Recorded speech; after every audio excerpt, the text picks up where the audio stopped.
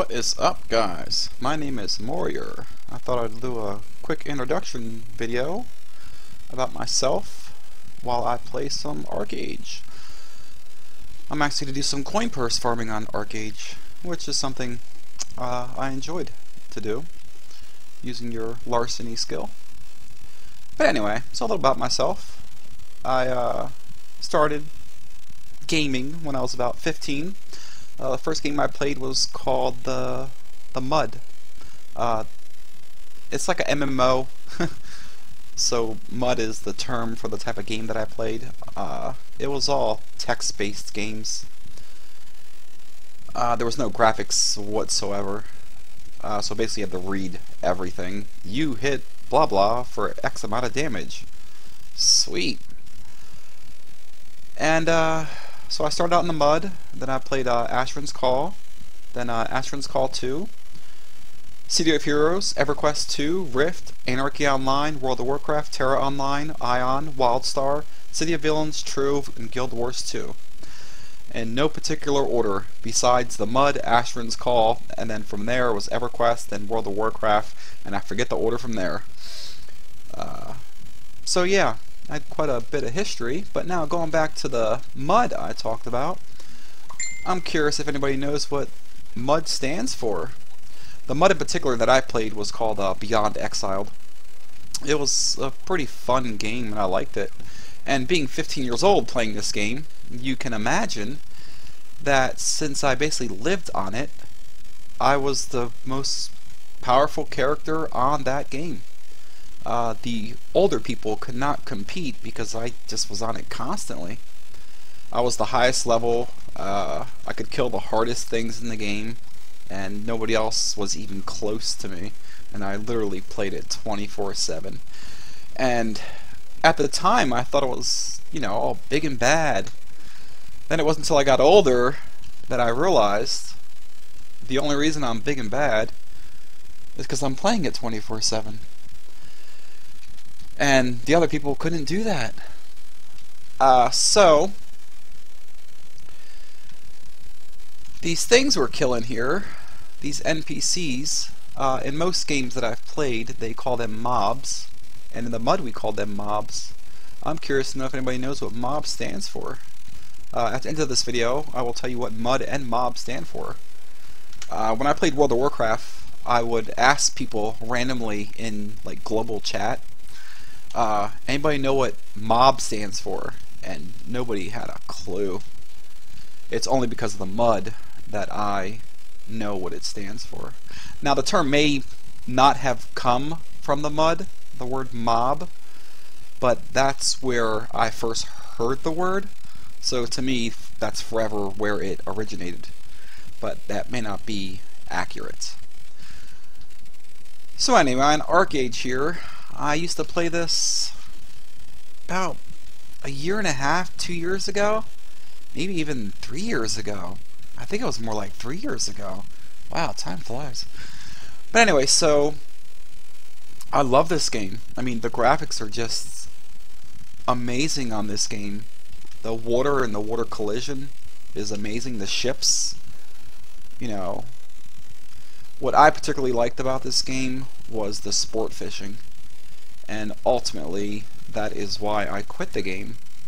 They introduced ship modifications, and the fishing boats got left behind. You could not modify your fishing boat. So people could take their clippers and galleons, you know, everything else, and put a propellant on it.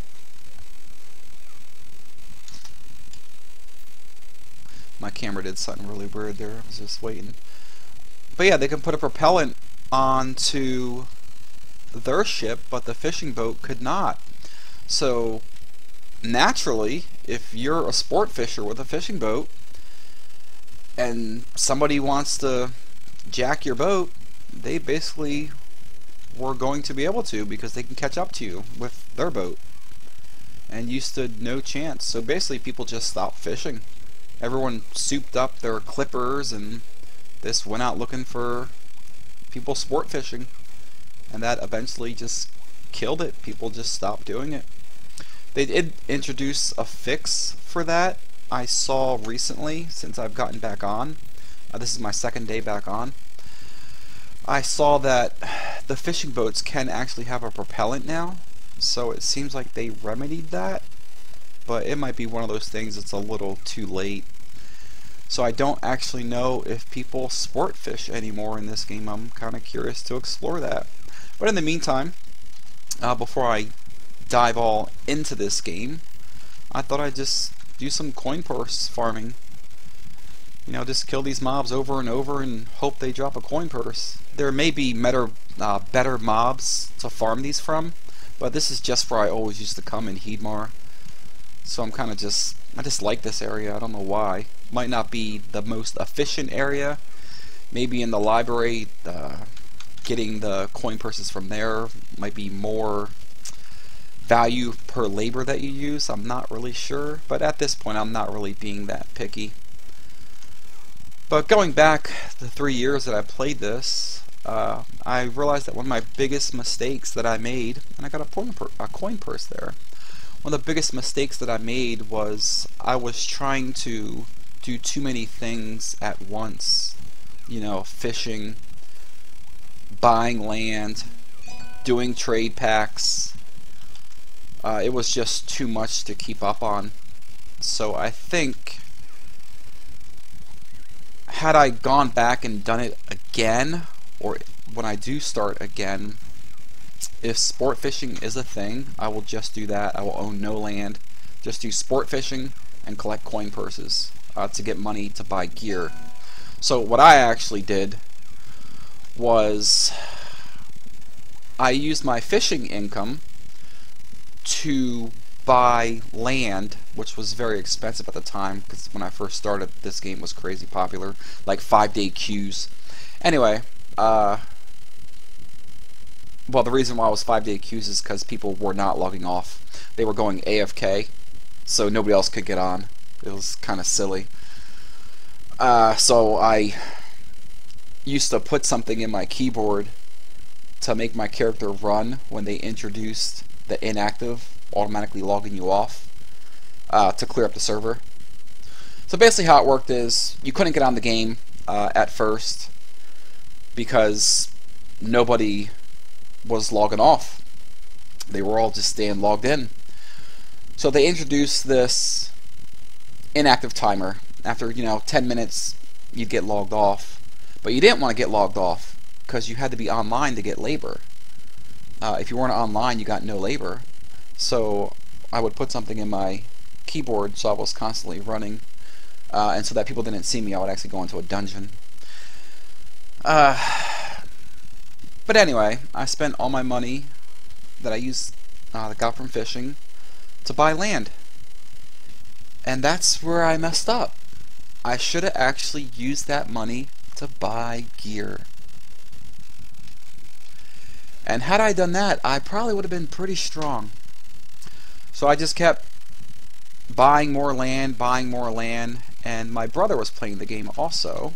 And between us, we owned like basically an entire area of land that you could fit a mansion in. Felcorth was the area that we were in. But yeah, doing it again, I would not buy land at all. It wasn't really worth it to me. There was no value in it. It was just time consuming. So the type of gamer I am is hack and slash. I just like killing stuff. Just killing these mobs for 4 hours at a time. That's something I can do. And I do happen to notice here there's a little delay on my camera, so I apologize about that. This is my first time recording to YouTube, doing video capture. So this is a new experience to me. My plan is, to work the kinks out and to upload a video every week. So yeah, that's about the gist of it. I mean, it's going to be an interesting experience getting into Archeage again. And my plan is for my next video to do a review. Returning players review of Archeage in its current state. So, if you haven't played Archeage, I'll tell you this much though. It's a beautiful game. I mean, it's very beautiful. The water is amazing, the interaction that you have with the water. This is probably the best graphical looking game that I've ever played. So if you go back 3 years real quick before we end this video, 3 years ago, basically nobody had a car. I was one of like 4 people that I can think of that actually had a vehicle. So when these things went driving by, it was a sight to see for people because nobody had a car. They were so expensive. But I did actually have one.